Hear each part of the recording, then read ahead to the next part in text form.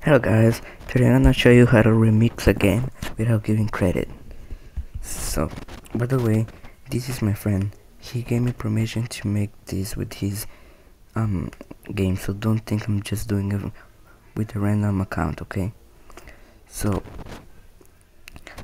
you can see I can play the game, but if I click remix, I'm just gonna show you this real quick, and I click share.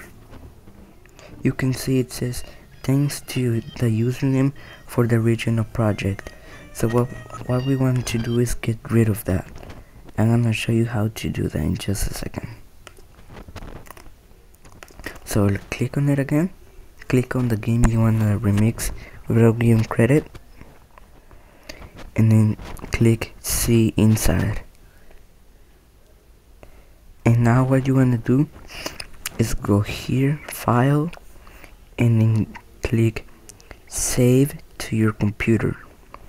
When you click on that, it's gonna save all the projects and all the codings to your Chromebook. You can see it's right here.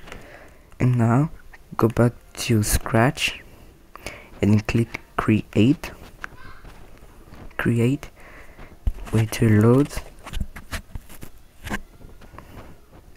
then click file and then click load from your Chromebook, and then select the file you downloaded, and it's gonna ask you this, replace contents of current project, and then just click OK.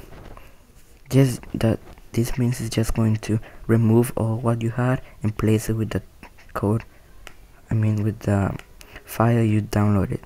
You can see I'll name it cat clicker, and in here, to make it look like you made it, you can go to backdrops and then just make it say by your name. Okay, I'll put it on the top, and then you can click share, and then you can see it doesn't say any more things to the username for the original project.